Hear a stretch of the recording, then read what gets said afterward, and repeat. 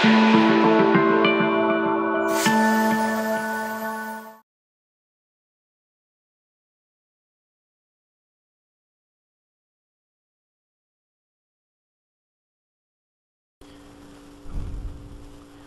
demonstrate configuring a scanner with the Aladdin software, we will use the PowerScan PM8300 with the BC8060 cradle in the standard RS-232 interface.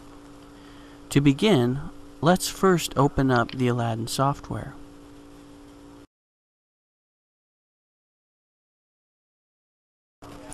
Go ahead and click on the device auto detection and then click on search on connection. Here, make sure to select the correct COM port.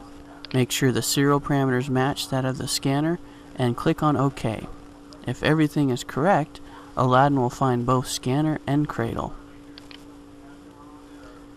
You can double click on one of the items. Click on the picture or the configure button.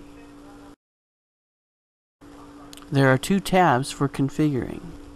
Basic, which limits you to the common configuration items, or Expert, which allows you to also change more advanced configuration items.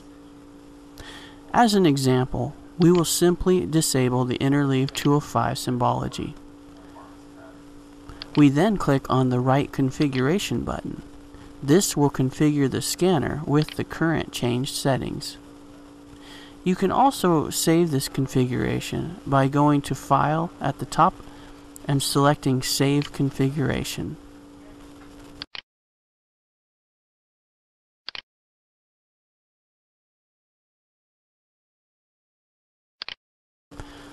Also notice the two tabs up here. You can click on each tab and go to the cradle and hand scanner configurations. To load a configuration onto a new scanner, make sure you are in the proper device tab. Go to File and select Load Device Configuration. Select your configuration and click on Open.